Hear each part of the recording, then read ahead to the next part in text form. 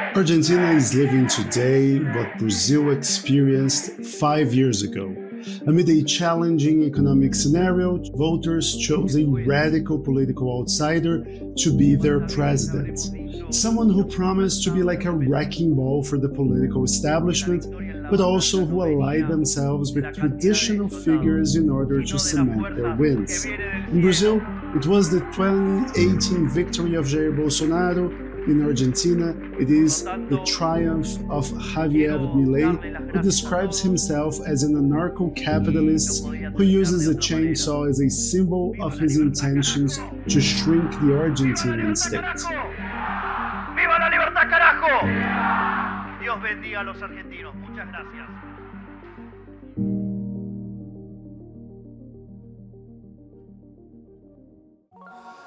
If you like explaining Brazil, you should subscribe to the Brazilian Report, the journalistic engine behind this podcast. We're an independent organization funded by subscribers, and you can help us stay independent and continue to produce award-winning journalism. And if you are already a subscriber, you can go the extra mile and join our Buy Me a Coffee fan page. In return, you get exclusive perks like special newsletters, behind-the-scenes content, as well as a shout-out here on our podcast. Today I'd like to thank our Buy Me a Coffee members, Gabriel Luca, Andrei Novoseltsev, Tom Nolan, Marta Martins, Pan Ludwig, Leslie Seal, Caroline Hilbert, Mark Hillary, John Thomas III, Luis Hans, Erwan Menes, Orlando Black, Steve Knapp, Aaron Berger, James Coney, Kars Vresvik, Alasdair Townsend, Peter Abrahamson, Jim Alfadejo, Marco Fryer, Miller Renascido, David Dixon, José Rose Stankovic, Emerging Market Muser, Yarden Iftar, Tanika Thompson, Anderson da Silva, Kat Kramer, Peter Suffering, Anna Lund, and someone who chose to remain anonymous. And our Buy Me a Coffee members come from all over the world, so please, if we're butchering the pronunciation of your name, do send us an email. And if you too believe in the importance of independent journalism and want to hear your name on our podcast, go to buymeacoffee.com/Brazilian Report and subscribe to one of the membership tiers. Click on buymeacoffee.com/Brazilian Report to learn more. Estoy seguro que es más importante lo que nos une que lo que nos separa, porque eso es lo que va a hacer que pongamos de pie a la patria y volvamos a ser una potencia. So as usual, when we're talking Latin America, I welcome Ignacio Portes, our Buenos Aires-based Latin America editor. Nacho, thanks for joining me after this massively eventful weekend in Argentina. Yes, it has been a long campaign, a long year in Argentina, and there's still a lot of things going on and still a lot of things to happen because this transition is going to be intense economically, politically. So good to be here to talk about all of this. Nacho, it's been a crazy couple of months in Argentina, and at this point, we all know that Javier Milei won 56.44% against Sergio Massa, the economy minister of Argentina and the representative of Peronism, which is this political force that has been at the center of Argentinian politics for the better part of the past century. Now, a political shellacking like this doesn't happen out of nothing. What paved the way for such a striking victory from Javier Milei? You have to think that there are both national and international factors at play, right? Because Argentina's government has been in crisis throughout its whole 4-year period, really. The Alberto Fernandez administration came back in 2019 with a promise of revamping the purchasing power of salaries for Argentinian workers after a really failed government of center-right Mauricio Macri. Before him, but the government has been chaotic. It has been full of internal quarrels between the president and his vice president Cristina Kirchner, who was the main actor of Argentina before Macri in the previous decade. So we've seen 20 years really in which the Kirchner family was dominating Argentinian politics. And in the last 4 years, that leadership has been in question between the Vice President Cristina Kirchner and Alberto Fernandez, and that the whole government has been extremely chaotic and non-functional for most of the term, and this has added to an economic crisis that has been brewing for a decade and getting worse and worse and worse. Inflation has risen to 150%, and it's likely going to go significantly higher, probably twice as much as that next year. The purchasing power of salaries has continued to deteriorate. According to Argentina's poverty rate lines, which are different in each country, so you shouldn't compare Argentina's poverty numbers with the numbers of other countries directly, because each country has its own measurements of poverty, right? But inside Argentina, with its measurements, poverty is higher than it was when Alberto Fernandez took office. So the ruling Peronist administration had every chance of going out, right, in this context. But really in a broader context of the pandemic, that has meant that most governments have not re-elected in Latin America. I think from the last 19 elections, 18 governments have lost, 18 incumbents have lost since 2019. Only a couple of governments are popular in the whole region. AMLO in Mexico, Bukele in El Salvador, but most governments are unpopular. Lula is relatively popular too for now. Just as Kevin, and to your point, Lula is much less popular than he was 20 years ago, which, your point, it's like the era of uber popular presidents in Latin America may be over, with a couple of exceptions, but even Lula, who is by far and by any measure Brazil's most popular leader, he also faces a very polarized electorate. Right, and we've seen in the last 2 decades in Latin America, especially in the first decade of this 21st century, governments that knew what to offer ideologically, what to offer politically. We've seen this so-called pink tide of center-left governments offering progressive politics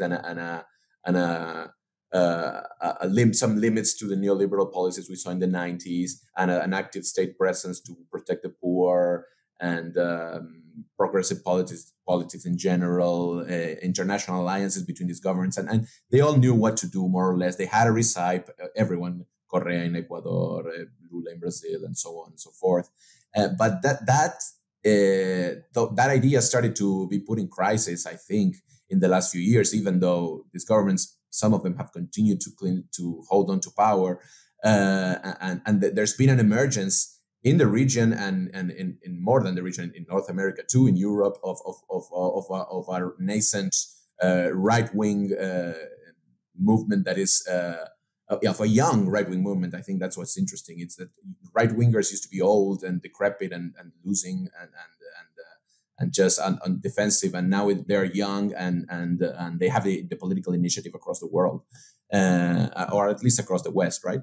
And that is what I was saying what I meant when I said this is also an international phenomenon, right? We cannot ignore the international dimension of Trump, Bolsonaro, Cast in Chile, and many more, who are rising figures. Some of them have struggled. We've seen them in government already, so we've seen that it's not the same to be in opposition and just throwing rocks at whoever's in charge than having to actually manage things and seeing the complexity of the real world. And Trump has struggled, Bolsonaro has struggled, and they're out too. But Milei is part of this. He has his idiosyncrasies. He has his own brand. He's a libertarian economical guy who is not exactly the same as Trump or Bolsonaro, but he's definitely part of that movement. That Argentina's economic crisis is much worse than anything mostly anything except maybe Venezuela in the region. So that's a big factor for Peronism's downfall and for the rise of an alternative. But this is also part of something global, right? I mean, as a Brazilian, it's too tantalizing to make the comparison between Milei and Bolsonaro, because it's like when you have cable and your neighbor doesn't, and you're watching a football game and then they scream goal, and the same goal is going to play out in your television. And for us, it feels a bit like that, because 5 years ago we had a political establishment which was demoralized, in our case, by several widespread corruption scandals. In your case, by this dreadful economic scenario. And then this guy who is an outsider, who many think it's a joke candidate, comes and promises to change everything and to do everything unlike it has ever done before. And he says a bunch of outlandish things. And every time he says like a bizarre statement, political analysts point to that moment and say, like, this is when he lost. Actually, that's when he won the race. But then he exactly. And I mean, and just like Bolsonaro, one thing it's kind of interesting is that Milei comes strong to the runoff, but then he allies himself with the establishment right. So in Brazil, we saw many of the people who fought with the Workers' Party tooth and nail for the presidency during the 90s say, well, we don't agree with him, but he is the lesser evil, so we're going to fully support him. And we kind of saw that with the coalition led by former President Mauricio Macri, right? And that alliance with Macri, who is a darling to the markets, who is someone who is seen as much more moderate force than Javier Milei, did that change Milei's program in any way, shape, or form? Yes, everything you said probably. First, this has been a regional dynamic, as you say. What happened with Brazil happened really, if you follow like Colombia's runoff, Rodolfo Hernandez allied himself with the traditional right to try to beat Petro in the runoff. We've seen this nascent right-wing anti-establishment figures to, when they need a final push, they go for the established, for help from the traditional right-wing establishment of the country, right? We've seen it in many places, and it happened in Argentina too. Milei had an excellent performance in the primary, getting 30% of the vote. Then we have a three-part election in Argentina. Then in the general election, he stagnated and he stayed at 30% when people were expecting him, analysts were expecting him to rise, to get 35, to keep showing progress, but he stalled. And but that is where he joined forces with Macri and Bullrich and the traditional right-wing establishment of Argentina, splitting the center-right between the centrists and the right-wingers. But most voters went to the right. Most voters followed Macri and Bullrich. Even other centrist candidates signaled support for Milei. I mean, it's always a question whether it was their support that did it or whether the politicians were just reading the zeitgeist of the moment and saying, this is the guy who's going to win. And if I support him now, I'm going to have a ticket to be a part of his government. Sorry? Right. The bandwagon effect, right? And if I support him, I'm going to have a stake in the future government. So this is good for power, right? And I think Mauricio Macri, the former president of Argentina, saw this coming a little bit. He has changed his public persona a little bit. He has always been a right winger from in his heart, right? A strong right winger.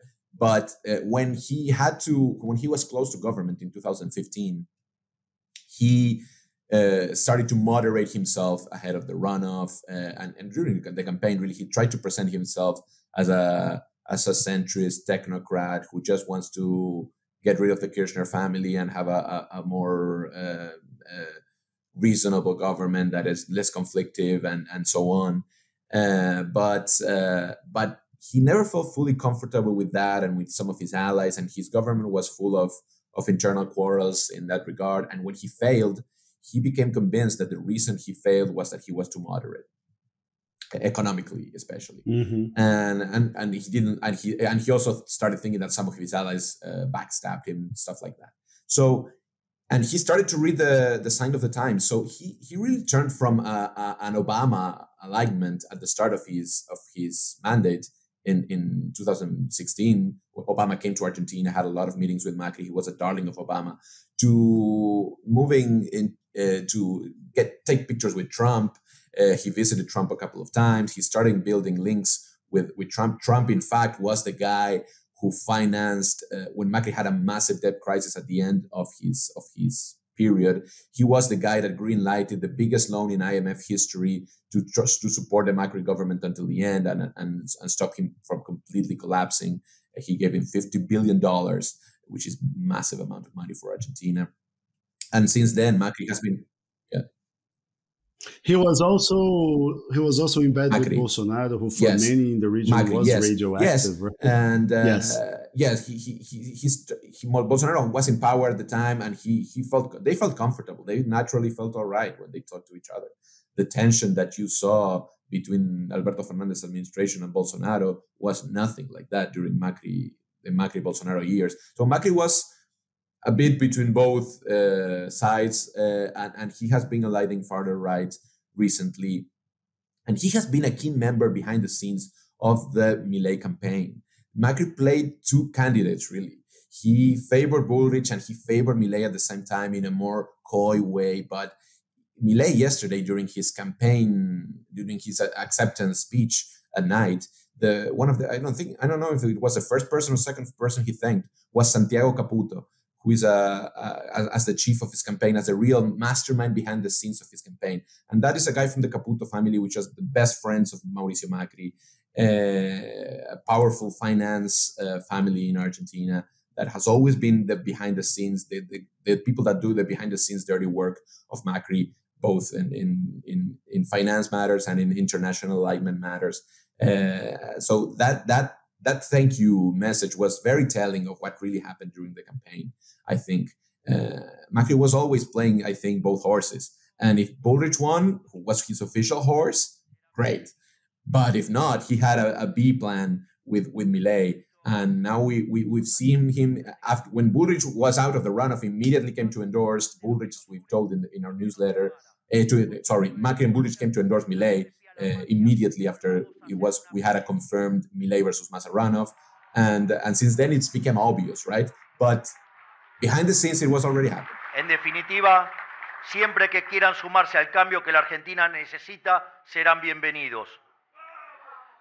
Sabemos que hay gente que se va a resistir.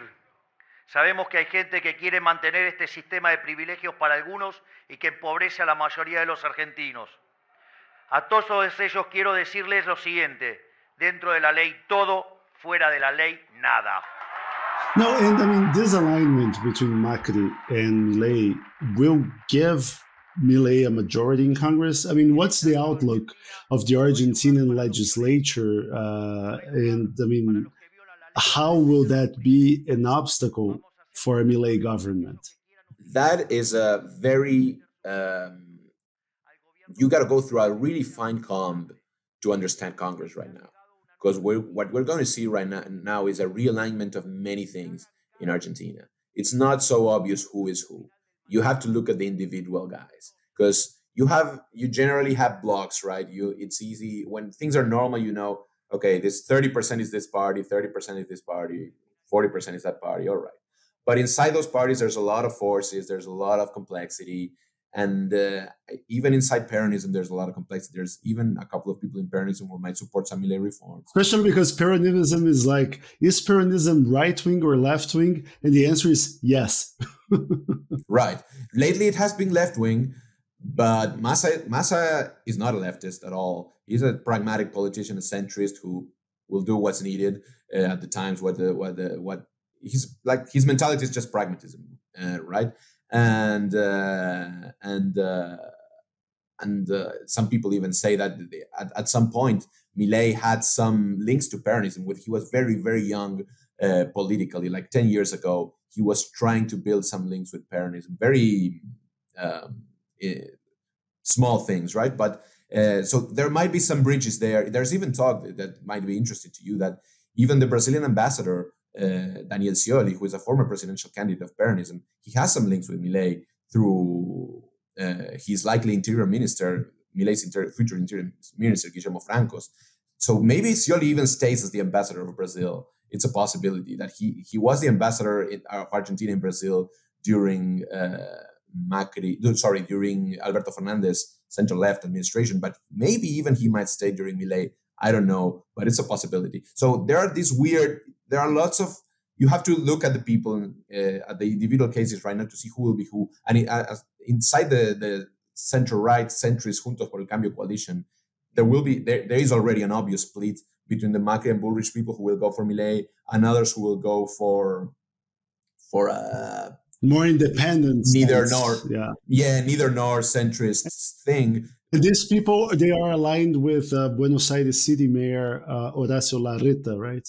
Right, exactly. That is a good way of seeing it. Larreta is part of this bloc and the traditional radical party, who is an old middle class party in Argentina, but important. It will also be part of this centrist bloc, not aligned with Milei. But you have to look law by law, decree by decree. Are they, like maybe they don't, maybe even Macri doesn't support some things of Milei. Dollarization, I don't know if he's going to support that idea. He doesn't like it. But many other things, like strong slashing of state spending, he will support it. And some guys have interests in the provinces they rule. So maybe there's a deal. If I give you this to your province, maybe you support me in this stuff. It's going to be law by law. Milei, per se, has very little in Congress. He has much more than he used to. He has like 8 senators. But even those senators, he doesn't even know some of them. Like Milei grew so fast that he doesn't even know what's inside his party. He just told some people, okay, do something for these 8 provinces. I don't know no one there, don't know anyone there, just build some alliances there. And he doesn't even know what's inside of his coalition in some places, right? So the proof will be in the pudding. Yes. And if you really want to understand it, you have to look at it case by case, and it's a detective work, but he can build it. I mean, he can build it because he will have Macri by his side. And that is big. Macri more or less managed to govern. He managed to build the bridges, alliances. He has some experience. He was meeting with Milei until very late in the night, building the transition. Macri knows what a transition looks like, a quick transition. Macri won a runoff in very similar circumstances in 2015, and he had 3 weeks to build a government, much bigger than he expected because he won much more provinces that he was expecting to win. So Milei will copy him. And speaking of building the government, Milei said on Sunday that the reconstruction of Argentina started that day. Has he announced any day one measures for December the 10th when he takes office? Has he announced important members of his future cabinet? What do we know so far about what will be this one-of-a-kind administration in Argentina? He has announced a couple of names. I mean, Justice Minister, who will run Social Security, but it's just here and there. You know, the big names that everyone's worried about: Economy Minister, Cabinet Chief, stuff like that. Still a question mark. Interior Minister probably is going to be this guy Guillermo Francos, who is the centrist figure in the coalition who can talk to everyone. But the big questions are still open. He had announced, what's interesting is he had announced a guy to run the central bank, who was Emilio Campo, who is the proponent of dollarization, who no one believes in, especially in the macro coalition, no one believes in. So it will be interesting if that guy actually stays as the future central bank chief. That's going to be something interesting to follow. But mostly what's going to happen, I think, for the next 3 weeks is Macri and Milei building the team behind the scenes. And maybe we're going to know it the day before he takes office, because there's a lot of positions to fill in, and we'll see what he does in terms of names. But in terms of policy, what we are seeing, I think, is the idea that we will have a Macri rerun on steroids, like a stronger version of Macri. Mm-hmm. That's at least that is the blueprint I have in my mind right now. And I think that's what markets are seeing too, because they really liked the results yesterday. They didn't like Milei's win in the primary. That's very interesting. After Milei's primary win, markets dropped significantly because his proposals, even though Milei is a market fundamentalist, the most market fundamentalist president you have probably seen in the world in the last 100 years is Javier Milei. His whole mind is built on supply and demand. Total laissez-faire. Yes, and just everything he thinks about it like that. He's a mechanistic brain that just everything is supply and demand in the markets and Austrian economics. He even applies it to the organ donors. It should be markets. It should be a free market of organs according to his philosophy. So he is an extremist in this regard, and bankers and investors are more pragmatic people and that are out there in the real world, and we're a bit, I don't know if this is going to work. This dollarization proposals don't convince us at all. But the arrival of Macri was very important for securing these upper middle class elderly votes that went for him in the run of to give that. Maybe they would have gone, many of them anyway, but to give calm to these people, to say, okay, this is not so much uncharted territory if I'm putting my ballot for Milei. He was important in that regard, and he is important for markets right now who have massively rallied today in Argentina, 20, 30, 40% rises in the stock market. There's even rumors that he's going to privatize Argentina's biggest oil company. I mean, he has said he wants to do that, well, although it's hard to do it in Congress. There's a lot of problems to do it, but yeah, that's exactly what I want to ask you, because Milei told a radio station today that anything and everything that can be privatized will be privatized. And Bolsonaro said the same thing in Brazil, but by the end, he managed very few privatizations, even if one of them of Eletrobras, which is a massive power company here, was quite consequential.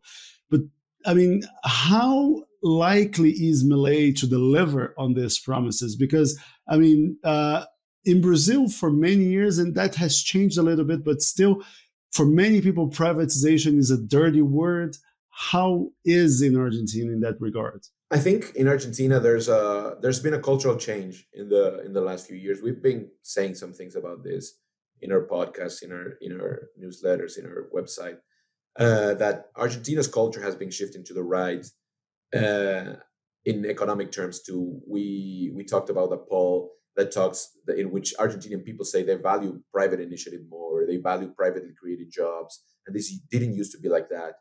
20 years ago, it was the exact opposite. When the Kirchner family was starting to rise, when the neoliberal consensus of 2001 collapsed, the ideology of the people was the opposite. You saw assemblies in the streets like it was the French Revolution, and in the middle of Buenos Aires city. And now you see the exact opposite. You see people calling for police and order, and no one protesting in the streets, and private initiative, and less state intervention, and so on. But one thing is the abstract idea, and the other thing is to actually make it happen. And transitioning from a very strong state to a very private economy can be extremely, massively, brutally painful. I mean, just look at, I don't know, the fall of the USSR. Just look at what happened in Venezuela when Maduro did a pro-market turn a couple of years ago.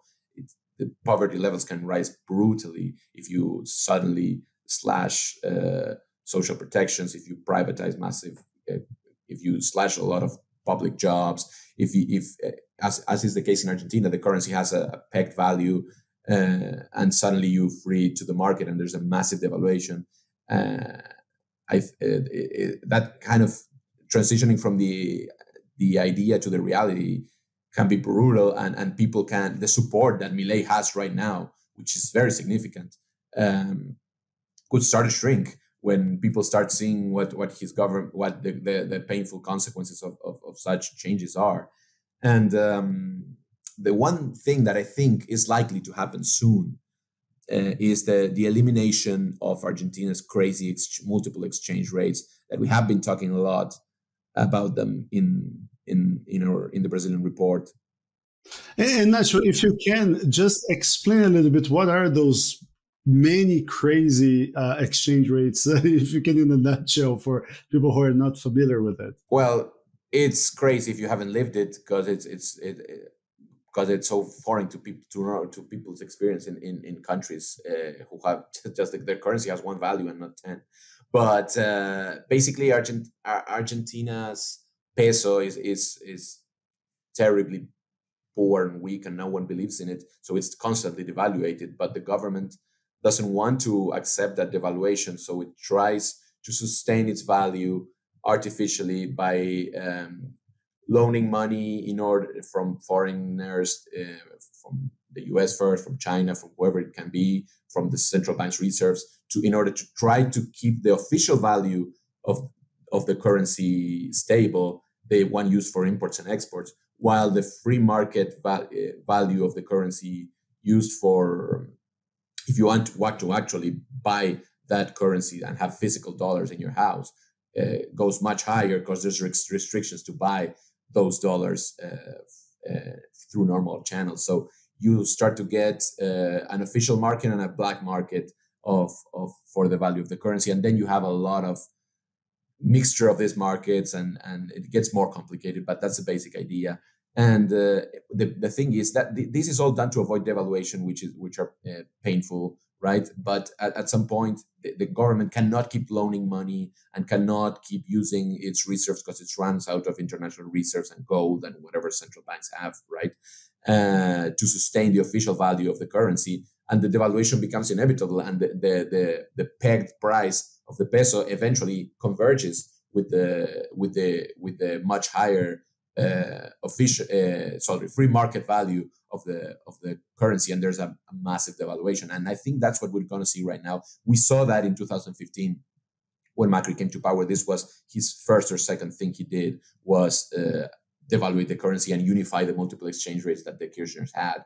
And I think we're going to see the same on the first day or the second day or the first week of Milei's administration. And that is going to immediately cause prices to rise. We're already seeing prices rising. There's reports that if you go to a supermarket right now, prices are rising because commerces are covering, right? They are anticipating the devaluation. They're rising the price of their stock in order to protect. Like if you're selling whatever you're selling, you don't want to sell it below the price that it will cost you to rebuy it, right? Because you lose your capital. So the supermarkets are already hiking prices, and that is going to cause social conflict from the start. No, when you talk about the rising costs for groceries, it reminds me of when I was a kid in the early 90s in Brazil, and we had massive inflation of over 1,000% a year, like we did too. And prices would change more than once during the same day. So it would be like your parent or your grandparent, someone would take like as many kids as they had. And when you entered the supermarket, it was like each one had a list of goods it was going to take, and it would run before that guy, which had like the price tickets, the price ticket machine would come and put a new price tag. So you would race the supermarket staff to get like the price, the previous price tag before they could alter the price again. Yes. So it's pretty much what your guys are living now, right?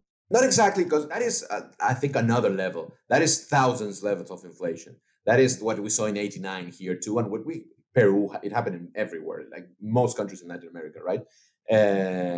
But that is thousands of inflation. What we have right now is 100. So you don't see prices rise 2-3 times a day. It's not that manic experience of you get your salary and immediately you got to run to the supermarket because tomorrow things are going to be worth 50% more, and it's just insane. Tomorrow things might be worth 5% more. It's still crazy that they rise so fast, but it's not that completely insane dynamic of hyperinflation. It's constant price rises, but I don't think we're going to see that that level of inflation. What we're going to see is a one-time massive rise in prices. I think it's a sudden devaluation. It's a sudden convergence of the official exchange rate with the black market exchange rate, and we might see a month or a couple of months of 40% inflation in the month, which is crazy, insanely high for anyone in the world. But it's more of it's a shock. It's a sudden shock, right? In prices, and not that kind of constant insanity. I think that is the foreseeable future right now in the coming months. It's a price shock and an inflationary shock, and that is going to lead immediately to social conflict. And that is going to come probably with the first signs of the chainsaw, right? The slashing of public spending. Milei goes around with this chainsaw without the part that cuts, thankfully. So there's no accidents in the campaign. No one has lost an arm so far. But it symbolizes what he wants to do with the state, and he goes with this crazy face like a madman, saying, "I want to destroy the Argentinian state." And we're gonna start seeing some attempts at doing that much more strongly than Macri did it. We're going to see full ministries eliminated and people fired, and that's immediately going to lead to conflict. The rise in prices for basic goods for the working class, and the conflict with the state apparatus, or with all the people that are going to be fired, and they're going to try to close their offices and so forth. That is going to lead to immediate social conflict, I think. Now let's move to the international stage, because I want to talk to you about the Brazil-Argentina relations.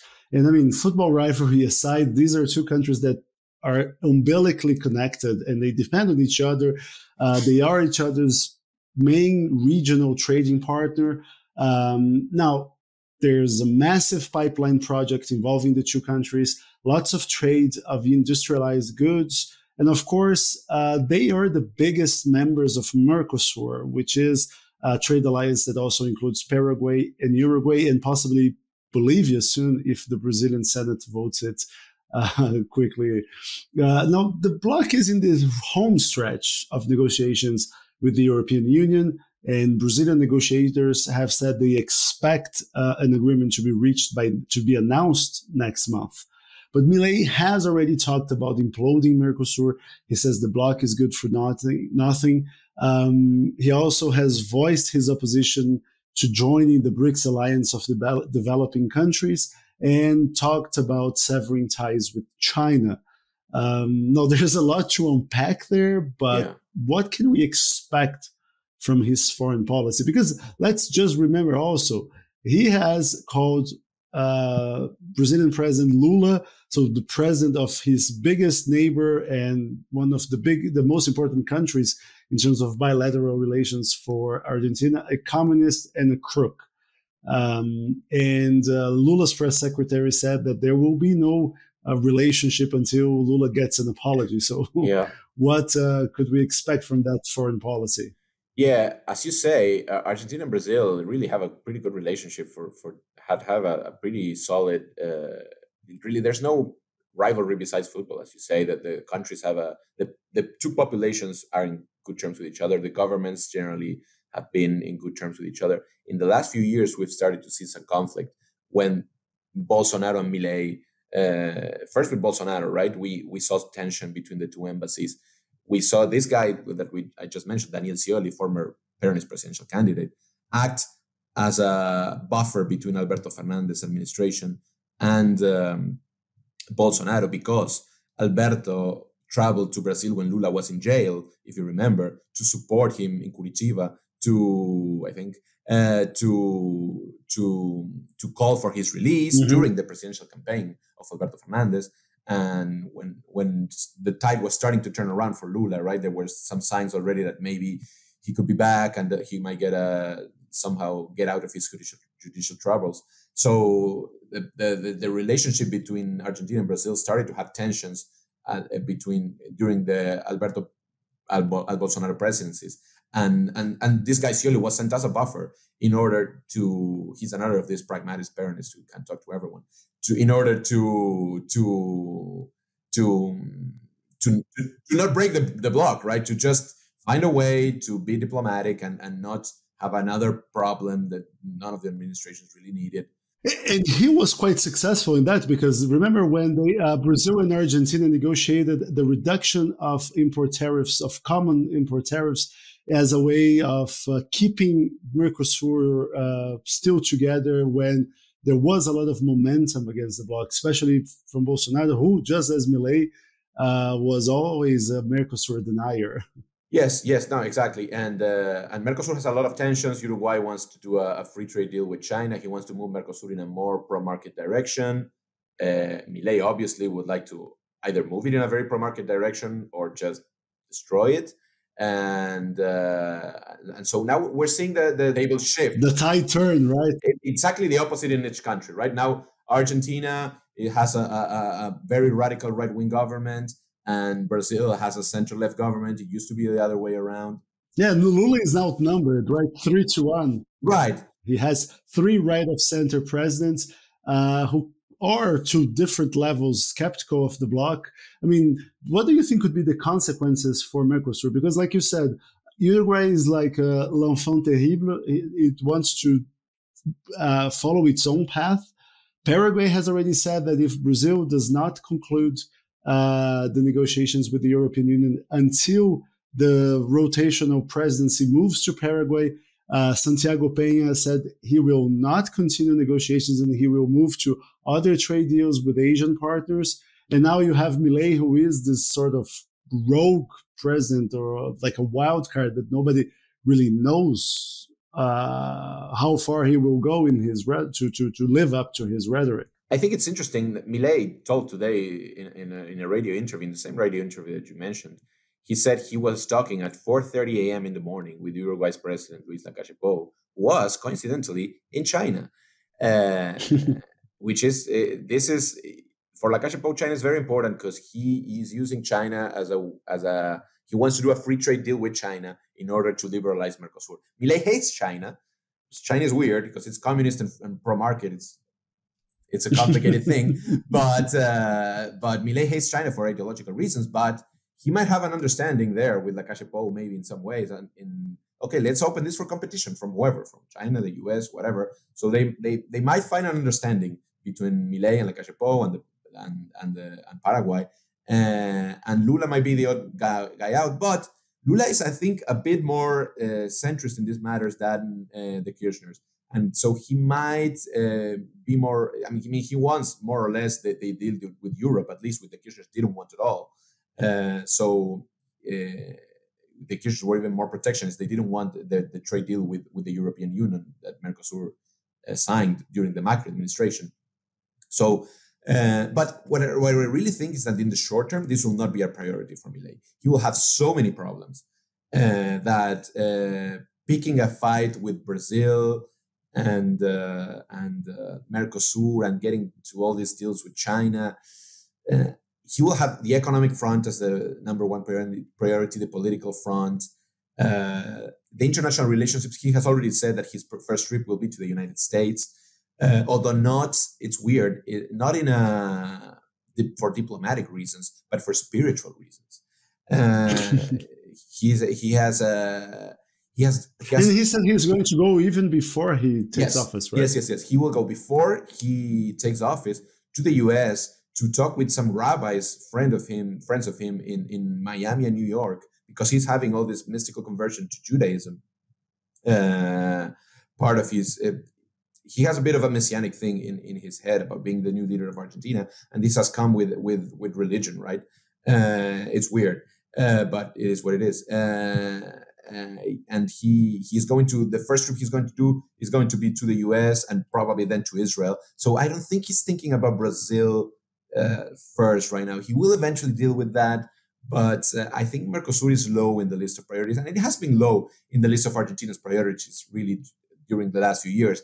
Like Argentina's idea of the Mercosur is just, I don't know, let's not be another. Let it not